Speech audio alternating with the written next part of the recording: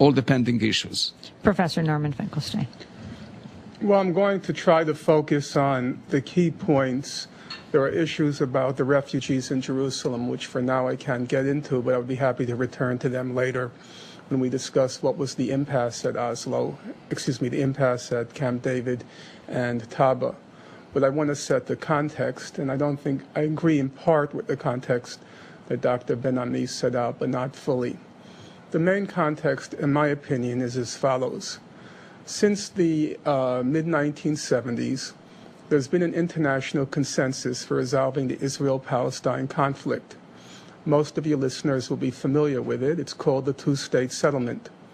And the two-state settlement is pretty straightforward, uncomplicated. Israel has to fully withdraw from the West Bank and Gaza and Jerusalem in accordance with the fundamental principle of international law, cited 3 times by Mr. Ben-Ami in his book, that it's inadmissible to acquire territory by war. The West Bank, Gaza, and Jerusalem having been acquired by war, it's inadmissible for Israel to keep them. They have to be returned. On the Palestinian side, and also the side of the neighboring Arab states, they have to recognize Israel's right to live in peace and security with its neighbors. That was the quid pro quo. Recognition of Israel, Palestinian right to self-determination in the West Bank and Gaza with its capital in Jerusalem. That's the international consensus. It's not complicated. It's also not controversial. You see it voted on every year in the United Nations. The vote's typically something like 160 nations on one side, the United States, Israel, and Nauru, Palau, Tuvalu, Micronesia, and the Marshall Islands on the other side. That's it. Now, the Israeli government was fully aware that this was the international consensus, but they were opposed, A, to a full withdrawal from the West Bank and Gaza, and Jerusalem, of course, and 2, they were opposed to creating a Palestinian state in the occupied territories.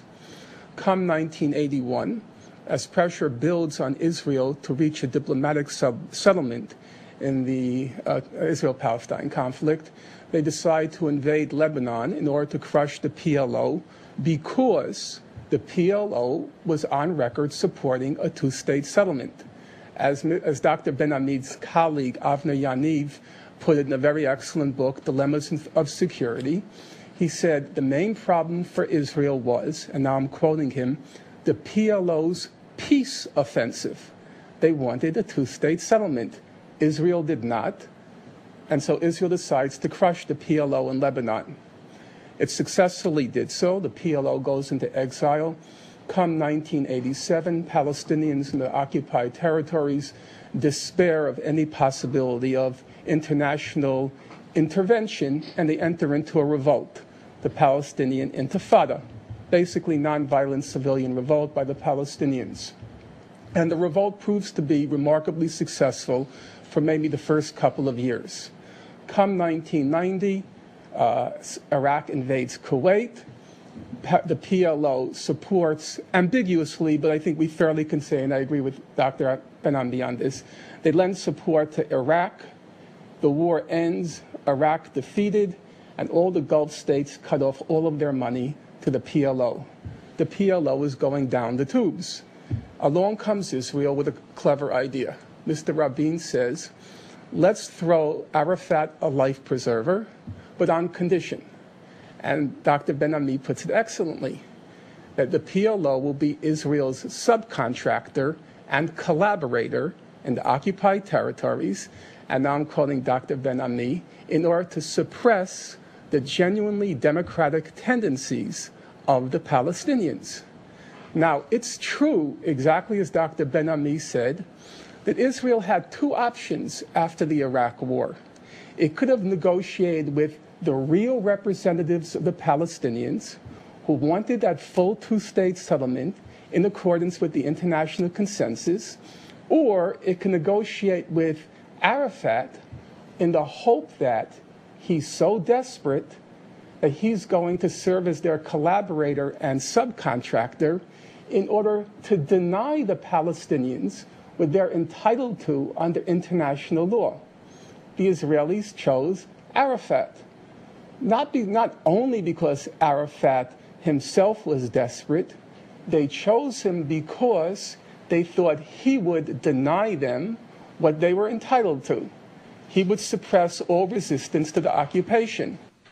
Professor Norman Finkelstein, author of Beyond Chutzpah, more from his debate with former Israeli Foreign Minister Shlomo Ben-Ami after the break.